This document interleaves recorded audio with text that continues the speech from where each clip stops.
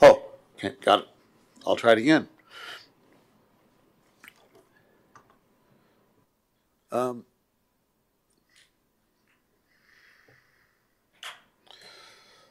Good afternoon, everyone. Welcome to the Environment Sustainability Committee meeting for Monday, June the 20th, the year 2022. Order of business, call the meeting to order. Item 2, declarations of conflict of interest. Adoption of minutes. Have a mover? Seconder? Motion carried. Business arising from the minutes. Okay, we'll go to reports and discussions. Just for clarification, item A has been deferred. That's climate change adaptation, research results. That has been deferred. So we're going to go now to item B, award of sustainable procurement contract. Katrina, please.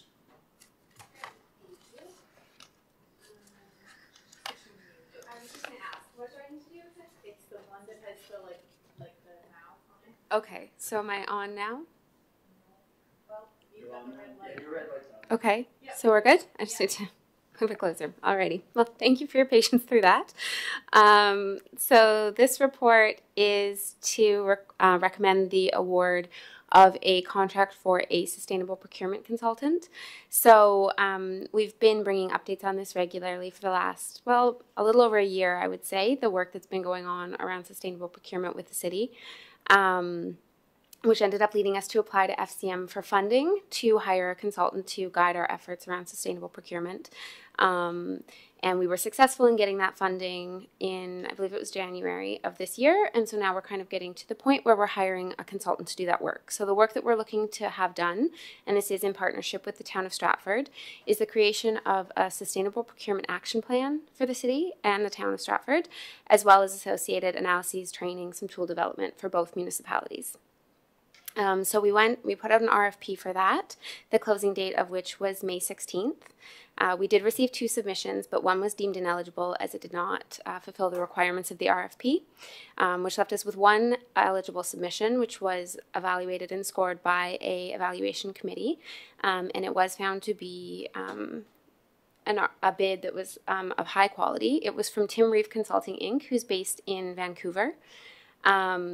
And Reeve is a group that we have worked with before at the city. So some of you may remember when we joined the Canadian Collaboration for Sustainable Procurement, or the CCSP. So we joined that a couple of years ago, and it's a network of public organizations working together to further efforts around sustainable procurement. And Reeve Consulting is the group that facilitates the CCSP. So we've worked with them through that and always had a great experience. They've done some benchmarking with us through that program as well, so they're quite familiar with the state of procurement at the city. Which is, I think, a really big benefit to working with them. And we did contact their references as well, and they received extremely strong references across the board. So you'll see at the bottom of the first page the summary of the evaluation. So they did get a score of 92 and ranked first, of course, as they were the only one. The original budget that they proposed was $45,000. That did come in over the amount that had been budgeted for through the funds awarded by FCM and that budgeted for by the Environment and Sustainability Department and Town of Stratford. So the evaluation committee did work in collaboration with Reeve to scale back the project to see how much of that we could trim off. However, it was the opinion of both city and town staff that we couldn't trim it back to the originally allocated budget without losing some of the benefits of the project. So we did look around for where we might be able to find additional funds. The town of Stratford was able to come up with an additional $1,000 from their budget, and the city finance department was able to contribute $8,200. And the reason for that is this will form a component of the overall procurement updates that they're undertaking. We did also contact FCM to see if they could contribute additional funds, and they may be able to, but we won't know until closer to the end of their fiscal year. So as a result of all of that, we were able to trim the budget back to $38,000 plus HST. For a total of $43,700, and you can see in the table there where those funds are coming from. So the bulk are from FCM, $19,500. We had already budgeted for the $10,000 out of the ENS budget, and then $8,200 from finance, $6,000 from the town of Stratford. So it is the recommendation of the selection or the evaluation committee that the sustainable procurement contract be awarded to Tim Reeve Consulting Inc. at a total of $38,000 plus HST, and that the Environment and Sustainability Standing Committee forward the recommendation to Finance, Audit, and Tendering.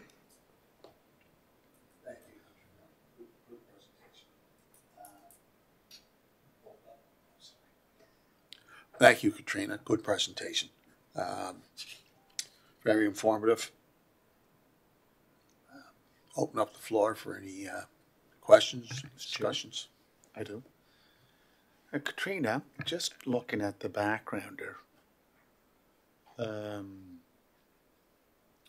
Canadian Collaboration for Sustainable Procurement, CCSP brings together members of the public sector to share knowledge around sustainable public procurement. So it's the focus would be more on net zero green projects. I'm just trying to get my head around like what.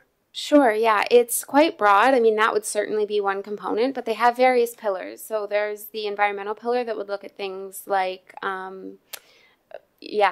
like greenhouse gas emissions, but also there's a social component, an indigenous component, looking at things like fair treatment of workers, that kind of thing. They'd look at waste. There's a lot of different categories that can be looked at in terms of sustainable procurement, but ultimately it's really looking at sustainability from a holistic perspective. So seeing where we can benefit the environment through purchasing decisions, benefit the community, and like from a social perspective, while also taking financial sustainability into account as well. So just to follow up, Mr.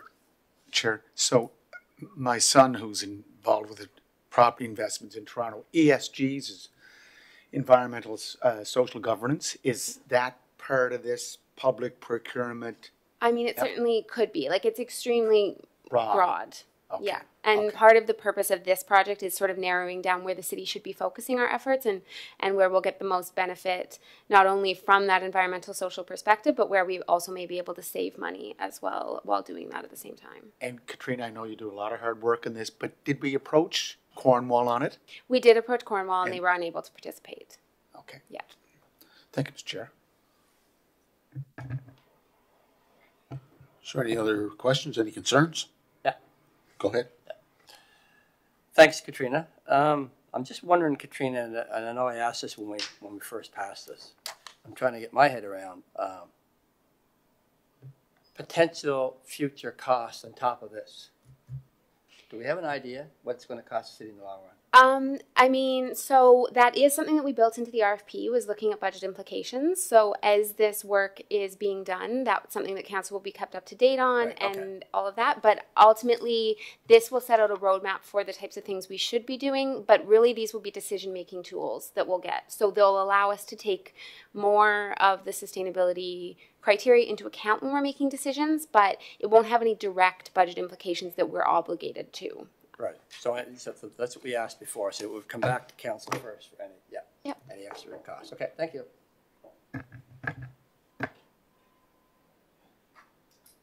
Any other questions? Any other concerns? No. Just on the proposed resolution. So the seconder would be the chair of the committee. Donna?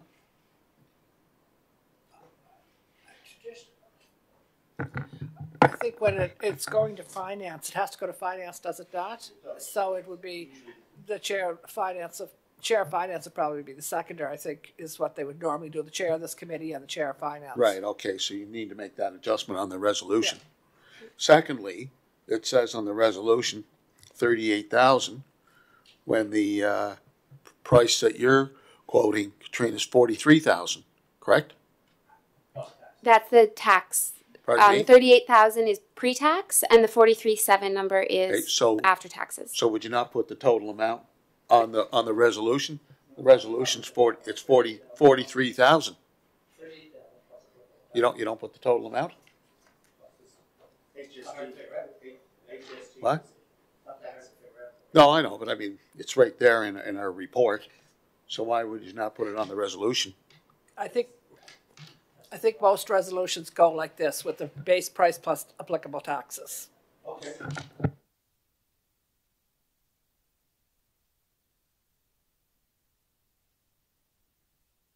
You got to keep pressing these buttons, because it says right there in the report 43,700. And I Okay. don't know if this is eligible to get All right. Thank you, 10% Katrina. back or not. Good, as usual, excellent work. I think, do we need a motion to forward to finance? Move, Councillor Bernard. Second by Councillor Rivard. Motion carried. Item C, cosmetic pesticide update. Before we get into the cosmetic pesticide update, I did receive an email from Councillor Julie McCabe, who wanted this on the agenda, but Julie's not here to participate in the discussions. So I'd like to have all members of the committee participate. What's your thoughts, committee? Chair, if I could, I'd like to defer it until Councillor McCabe is here, because it's, as you said, it should be all of committee. Okay, is everyone okay with that? So we have a full committee? Yeah. Greg, Terry, okay with that? Okay.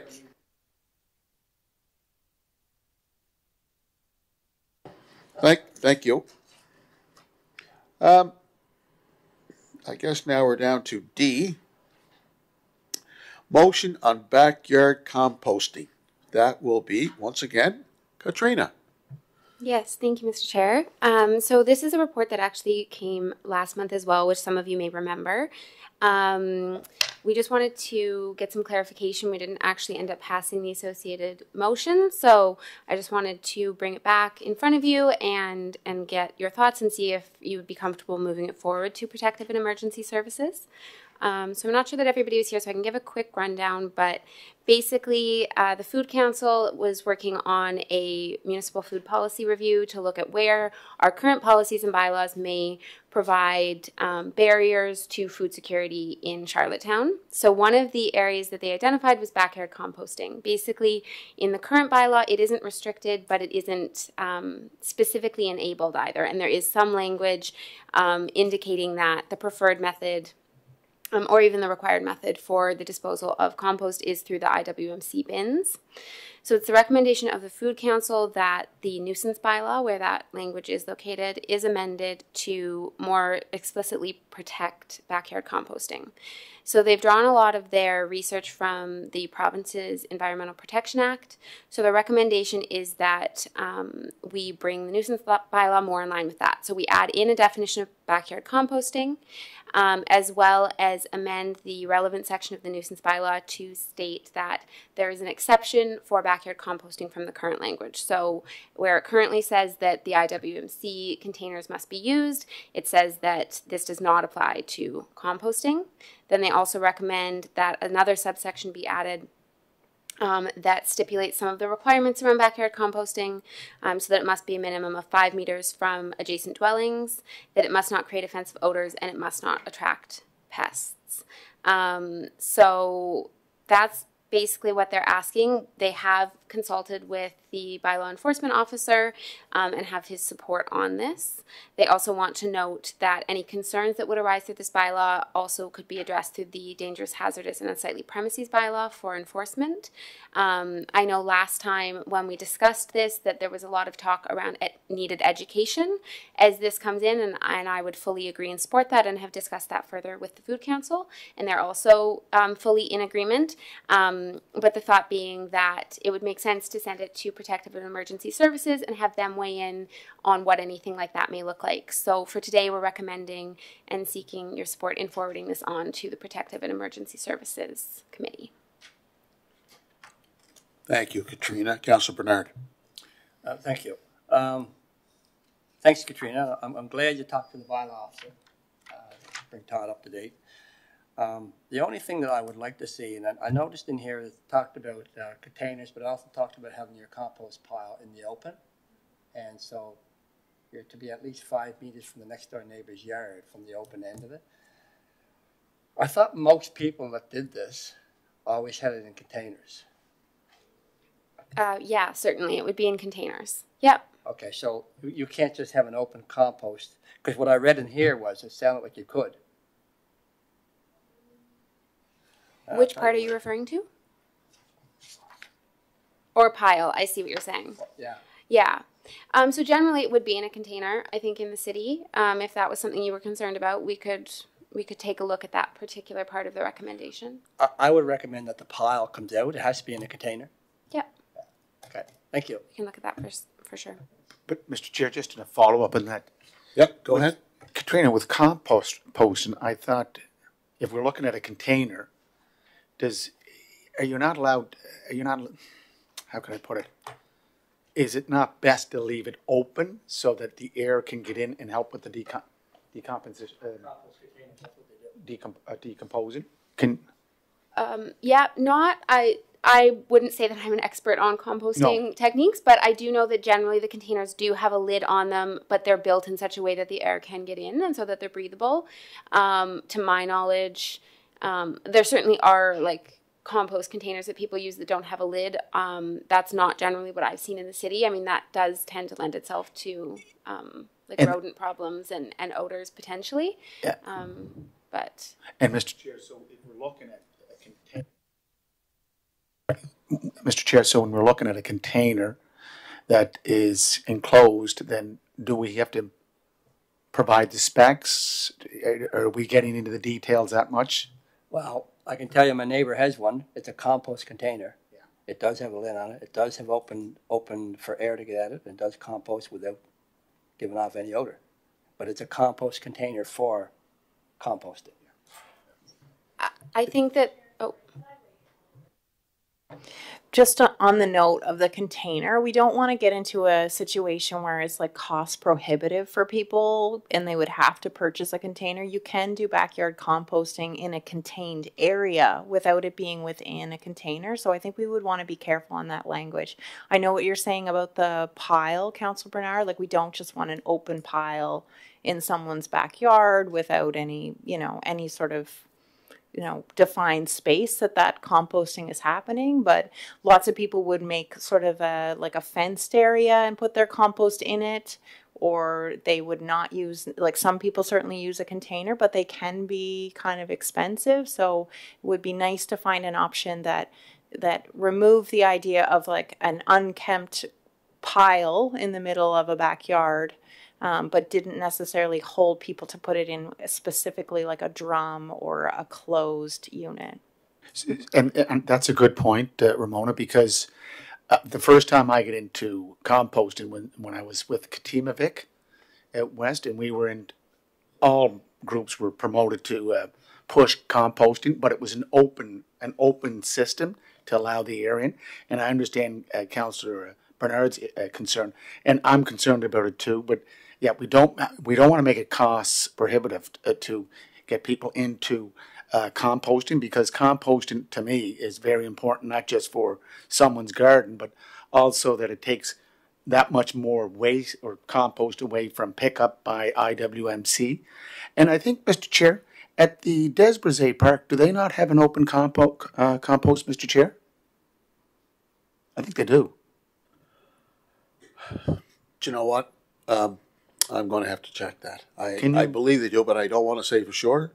So I'd have to discuss that with the participants. I'm a big promoter of it, Mr. Chair. And I'm a big proponent too. Yeah. But I think there's got to be. You can help me here, Ramon. There's got to be a standard too. We want to make sure that it's neighborhood friendly. It's got to be neighborhood friendly. The last thing we want is the bylaw enforcement officer out there, and they're not abiding. Our neighbors are not abiding by the rules. We understand good intentions, but we're experiencing the fallout, and somewhere along the line, there's got to be a happy medium here where there's respect for the adjacent property owner, and everything is truly copacetic. So there's got to be some kind of a standard. Did we do a jurisdictional scan? Yes, the Food Council looked at what many other municipalities are requiring, and that was what led them to recommend the regulations that they are. So a fair bit of research was done behind these recommendations. Okay, Yep. okay. And I know you did some collaboration with the bylaw enforcement officer. Does this have to be, Donna, maybe you can help me, does this have to be vetted through Protective Services Committee, because bylaw enforcement is under protective services? I think it's more that the nuisance bylaw is under protective services as opposed to the person or position. It's a nuisance bylaw, which is where the amendments would be made. Under here? Yep. Or No, protective services, so it does go to, so it goes from here to That's- Protective Services, then to council. then to council? Yep. Okay. So it hasn't gone there yet? Okay. It comes here first and then it goes. Okay, no, that's fine. Just trying to understand the procedure. Any other questions? Yep. Go ahead. I would like to reiterate, and I agree with what you're saying, Mr. Chair. I think the idea is great, but to have the open piles could create a problem, and it could make it difficult for the bylaw officer when somebody needs to go and check in on an open pile, and somebody just says, well, that's my compost pile. The compost bins that I've seen don't look to me like they're overly expensive. They're just a plastic bin. So I'm going by my neighbors. I haven't seen a lot of them, but I mean, he's been running his for a while, and it's been working great. And I sooner have that than a pile in somebody's backyard that attracts rodents and everything else that run into that issue. So to me, I'm okay with all this, but I'd like to have it in a container. Katrina, can you get us, send the committee members a photo of what the containers look like and what the cost would be?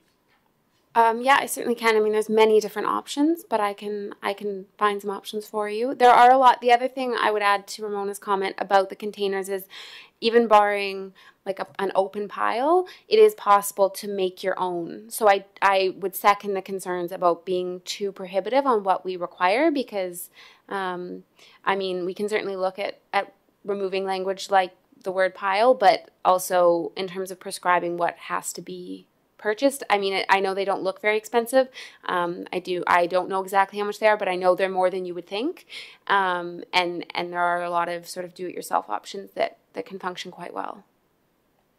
But I can look into options and send them around, certainly. Thank you, Katrina. So with that in mind, we still have a little more work to do. Are we ready to, with the work that you're, other work that needs to be done in terms of looking at those options? Do we bring it back to the committee, maybe send it out by email to make sure all committee members are ready, and then we send it on to Protective Services? I think the changes she wanted to make are fine, only that we wanted to add that it's in the container. That's the only change. So I think we have to confirm that. Okay, do you want to put a motion on the floor? Sure, I'll put a motion for that. Second. That her changes.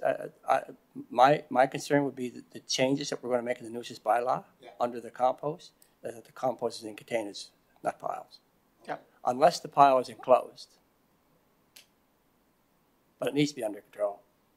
Okay, do I have a seconder to make that amendment? Can we just clarify, an enclosed pile? Do you mean like has to have a top on it, or if it was like a fenced bin with open top? Would that work if it was, okay.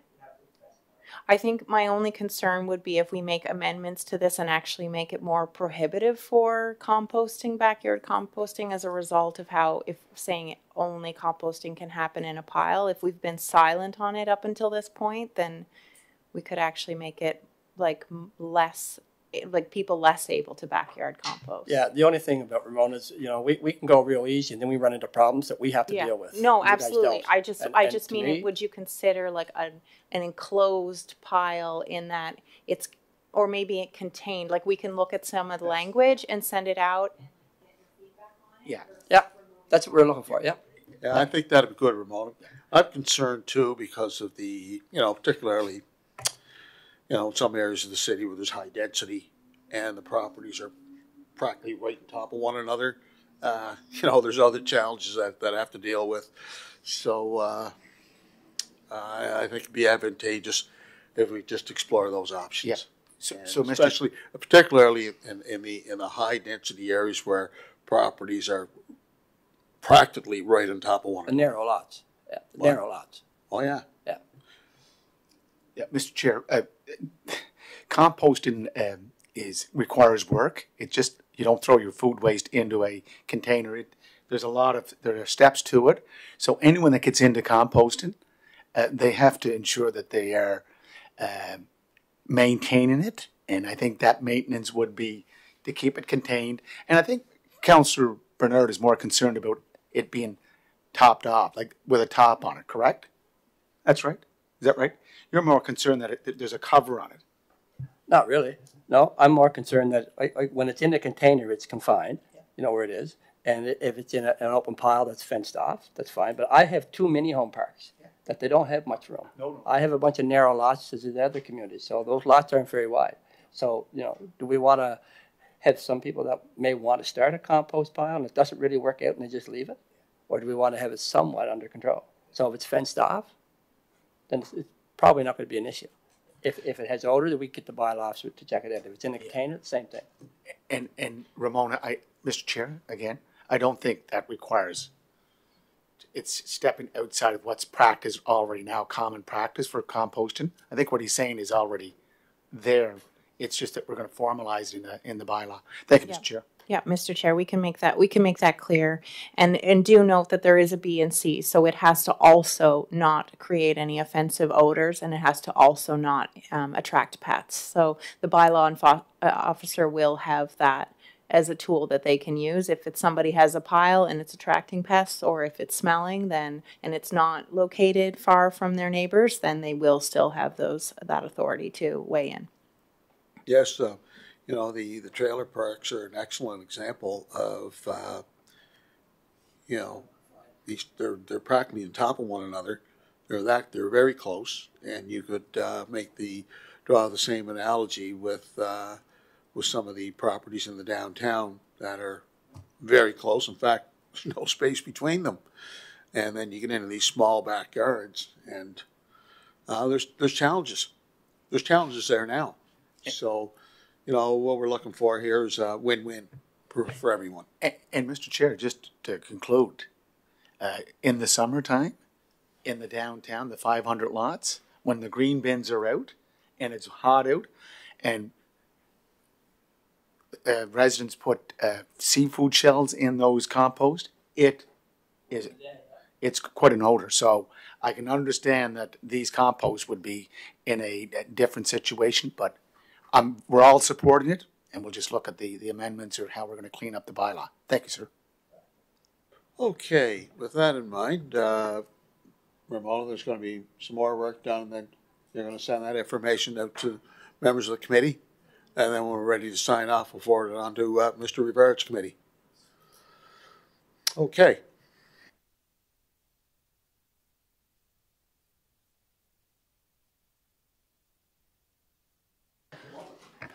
Sorry. Okay. High School Transit Project final report. Ramona? Great, so I just wanted to share this to you. So this is a program that we've run over the last number of years in our Charlottetown schools. Let me just get to this page here. And we've come to the end of the program, so we just kind of wanted to share some of the overall results of it. So as you may or may not know, the province of PEI announced in March this year that they would be subsidizing transit fares for all youth 18 and under. Before that, it used to be under 5 was free, 12 and under was $1, and 12 to 18 was a regular fare.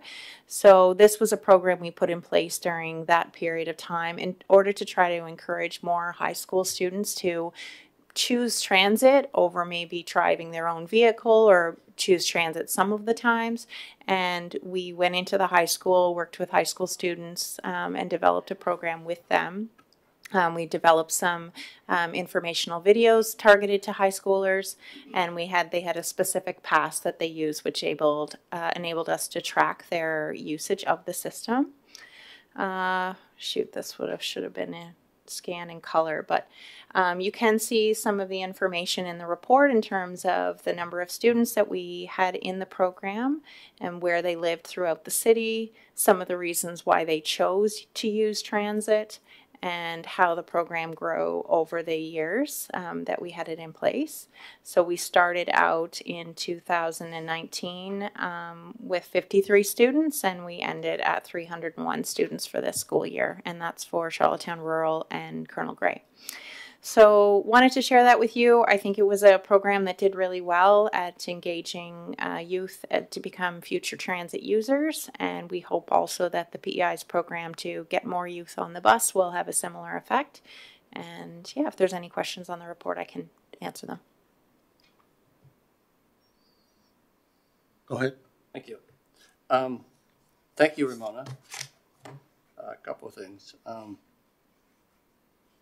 One, I don't know if this is your last meeting or next month, your last meeting, but I'm not quite sure if I'll make the next one or not. But so with that, I want to say what a fantastic job you've done while you're here. You've Thank really you. grown the Environment Sustainability Committee, done a fantastic job. So I want to recognize you for that. You will be missed. yeah, thanks, Harry. The other thing is it's a little annoying to find out that we've had $180,000 from the provincial government for our transit system for at least 10 years. And it would look like the expectations in the budget where we were hoping to have 400, a little over 400,000. I think 435 was the figure, but it was over 400,000. And to find out now that they're reneging on it, it's really disappointing. To go and make these announcements and then leave us with the same dollars that we've had for 10 years, that the transit system has grown so rapidly, and to let our staff know that, sorry, that although it sounded good, we don't have the money. It's pretty disheartening, I have to say, at least. So, Well, thank you, Councilor Barrett. I think with that said, I would propose that maybe myself or Ramona meet with the minister to see if we can have them have a change of heart, bring in all the background information, what's happened over the last 10 years, and the expectation that we had as a city government when we get into the transit business in full force with the idea that the province would be a partner, a partner. We just can't go it alone. And it's restricting our budget because I think the expectation is where we were getting some money and we were getting around that. Now that extra money has to be found within the budget. So it's difficult.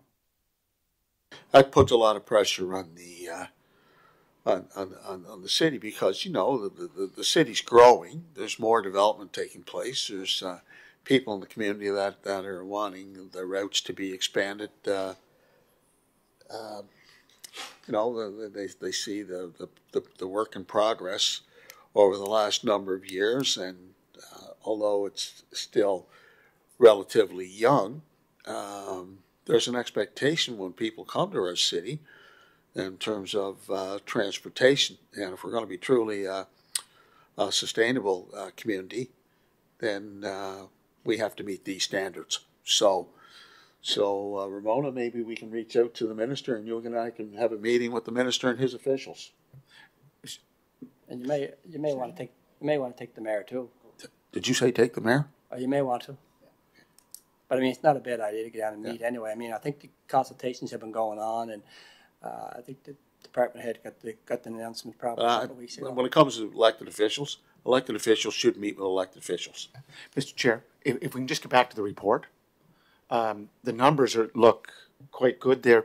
But Ramona, could I just ask a couple of questions? If you look at where students live, West Royalty, so you're telling me that large circle indicates a lot of students from West Royalty were using the free transit? Yes. Wow.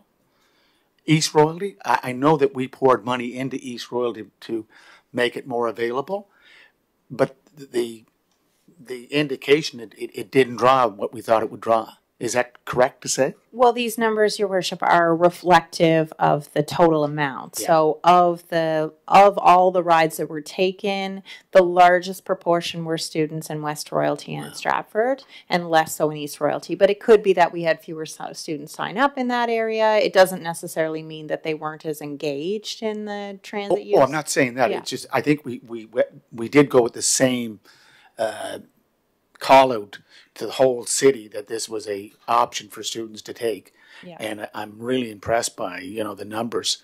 I know you break it down by age. I know with Colonel Gray, if you look at the ethnic background of Colonel Gray, I think last count there were about 90 nationalities.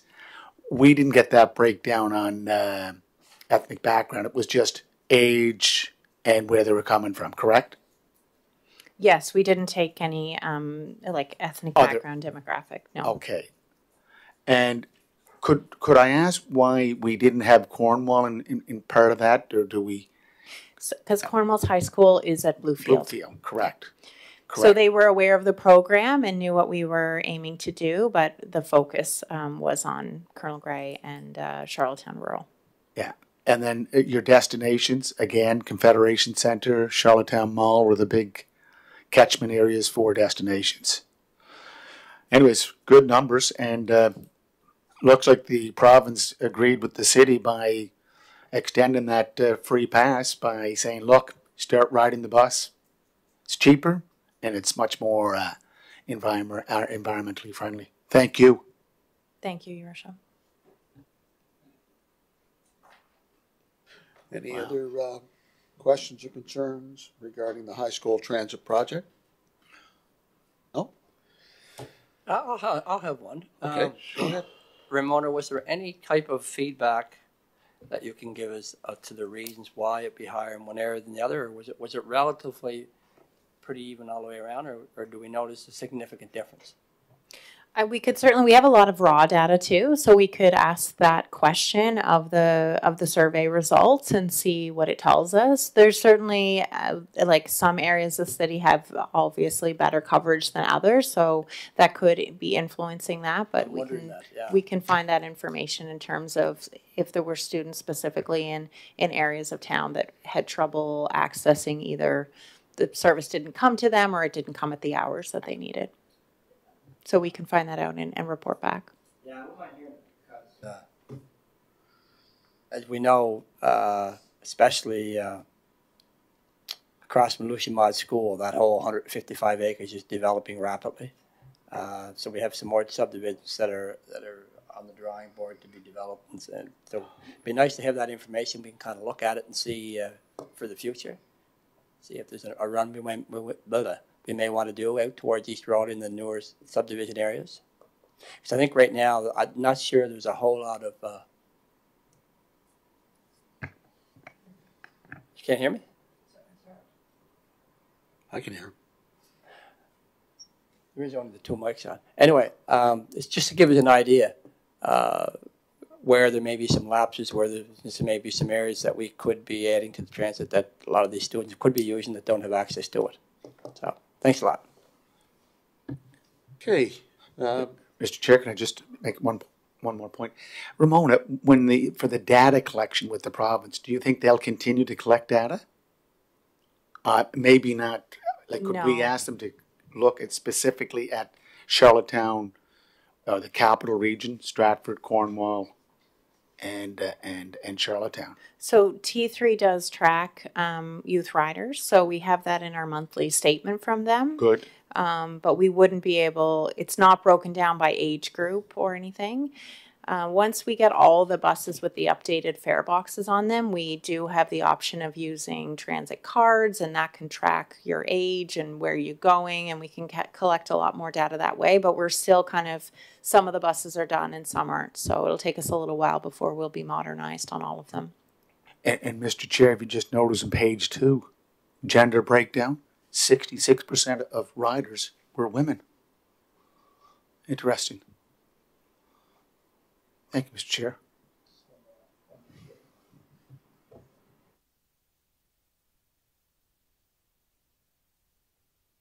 Thank you. Yeah, one other thing I want to say was it's been a great benefit for the youth group in Hillsborough Park. Now that it's free for under 18, it allows these the supervisors up there to be able to take the kids on a lot more field trips, go to a lot more, whether it's Victoria Park or whether it's at the cinemas or whatever the field trip is. It's been able to do it cost efficiently for sure. I mean, they were always good to give us a reduction in the fees to take the youth kids, but now that it's free, there's a lot more trips being able to plan, and then you'd be surprised the amount of kids that don't get to go to a lot of places where this transit will take them. So it's been a blessing that way. So thanks. Okay. Any other further questions, concerns, discussions? No? Move for adjournment. Just under new business, I just wanted to mention one note. Jessica, who was responsible for the bike-friendly block party, a huge success, Jessica. Did you get a count? Was it 70 people, do you think? Or what do you think? I think that's a pretty good estimate. We didn't do a count. It was so spread out in the area. It was hard to tell, but I would say 70 or 80 people and lots of families, and it was a great impact. And I listened to Mitch Underhay's presentation on how to break down the barriers about cycling, and he had some very interesting groups there that asked a lot of questions, like the green being good to go, red, what's stopping any person or residents that want to get into cycling. But again, big thanks to Jessica and the team. Mitch Underhay, I know that Frank McCachran was out there pushing his e-bikes. He had the booth there to promote the e-bikes. So all is good, and hopefully we have our 4 e-bikes ordered, Ramona? We do. We just put out the RFQ, so we should have our bids back in the next couple weeks on the e-bikes. So that'll be a fun addition to our fleet. And just on that, I just realized yesterday it's a $500 rebate. So Definitely. That helps with the price. I'll be looking to get one. Oh yeah, no, they're great. I used an e-bike for the mayor and council ride around the park. It was great. Mr. Chair, can I just add something as well? I forgot to mention that this is actually Jessica Brown's last committee meeting, so Jessica will be moving on to a new adventure, and Katrina will be acting in the sustainability officer position. You're staying, Katrina?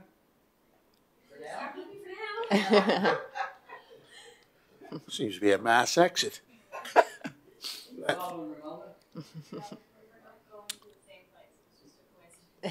Well, thank you, Jessica. Excellent work.